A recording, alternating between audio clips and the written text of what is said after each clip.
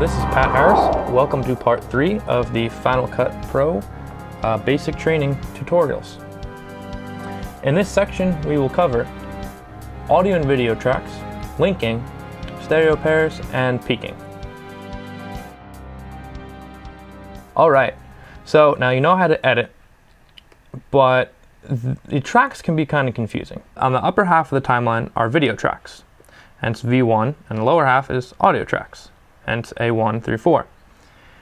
When you bring in a clip, and actually by default it has one video track linked to 2 other audio tracks. This is because most cameras record in stereo, so you have a left and right channel audio, which means 2 channels. But if you're recording with the HVX, which can have up to 4 channels of audio at once, you may have 4 different audio tracks here for the internal microphone and external microphones. So this can get kind of messy if you don't know what you're doing or what's what. If I were to bring this up just a little bit, it will create a new video track. And it didn't create any more audio track because by default it started with 4 audio tracks. If I bring this up again, it'll make even another video track, and you can keep going and going, you know, up to like 100 video tracks I think it is, or it might be unlimited. I don't know. But you can have more video tracks than you will probably ever need, and you will probably use a lot of the audio tracks if you're doing more complicated things. So this clip itself right now will stay together. The audio will stay with the video and you'll be fine. It's linked together. That is what this is over here. This is a linked section. So if you were to hit Shift L, now you click on the video, you're unlinked.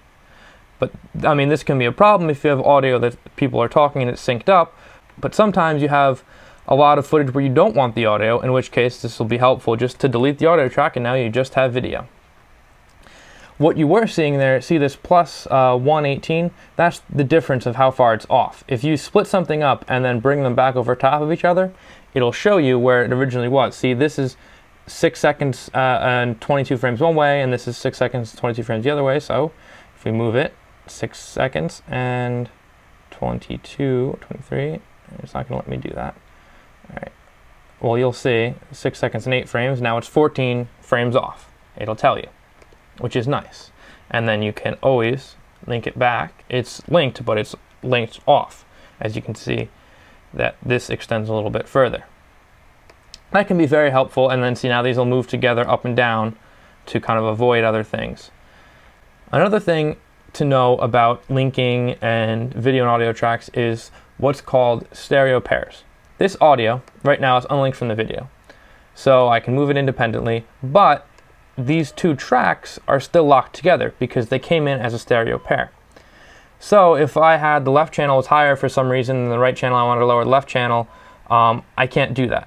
If you want to change the volume of a clip or easily, or if you want to change the opacity of a video track easily, or clip actually, all you need to do is go down here and click this button, which is Clip Overlays, or you can use the hotkey, which is Option W. And basically see that brought up a line right here, and this is the opacity, so we can bring that down and now cut darker. Or here's the decibel levels for the audio.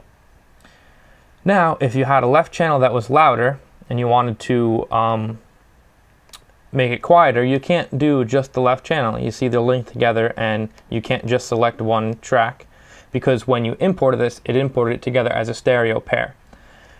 To change that, you just click on it and go to Modify and Stereo Pair, which is the short key is Option L. So now they're paired and now they're not paired. So now if you click away from it, you can click on it and now look, just the one channel is selected and I can independently raise and lower that, which is great, especially if you're using the HVX. You can have 4 channels of audio, all with different microphones attached that you need to adjust the levels independently.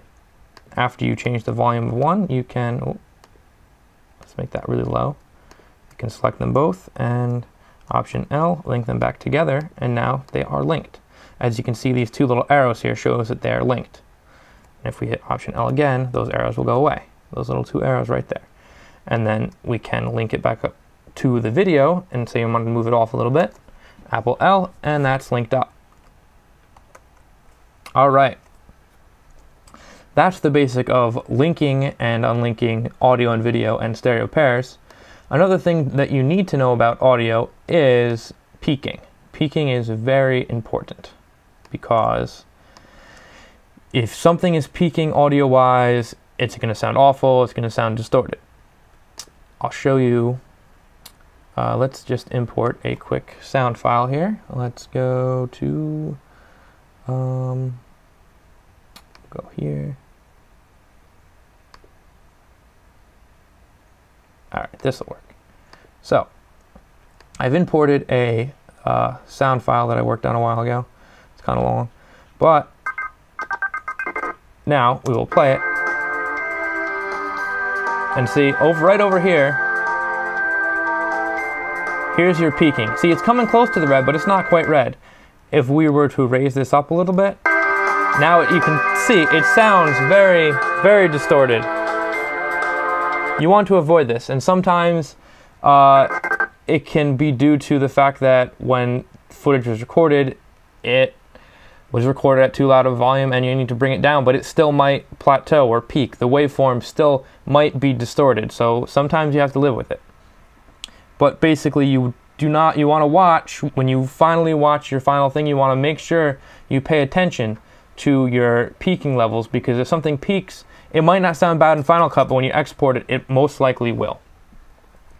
Okay, and now as far as video tracks go, another thing that is nice about video tracks is we can layer tracks on top of each other, which can be very helpful with editing because, well, this is the same clip. Let's not use the same clip. Let's use, say, this clip, and we brought it right over top.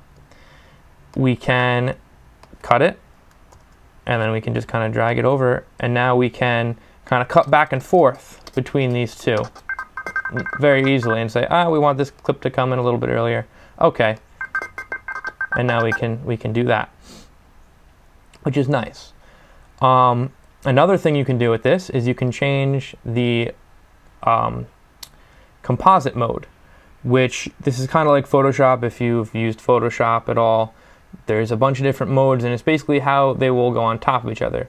If you go to multiply, it kind of just takes the blacks and makes them darker. There's a bunch of different settings. The best thing to actually learn them all is you just take some clips and go through them and see what they do. Some of it's much more helpful when doing graphics because, you know, it's nice to kind of screen sometimes, or do an overlay of, you know, a nice graphic. If it's a white graphic, it'll just kind of overlay on top, you know, graphic elements, not the text in particular. And then you can pile them on top of each other, and now, look, it's one on top of each other. It looks kind of funky, but there's a bunch of different composite mode settings that you can play through and go through. That, and you can bring the opacity back and forth here, and now it's kind of in between each other. All right, well, that's it for part 3. Make sure you check out part 4 of the Final Cut training tutorials, where we will cover basic effects, color correction, transitions, titles, and keyframing. Thanks for watching. Be sure to check out RTN at rtnch5.tv, where you can watch live programming, and make sure you check out my site, cinematicdslr.com.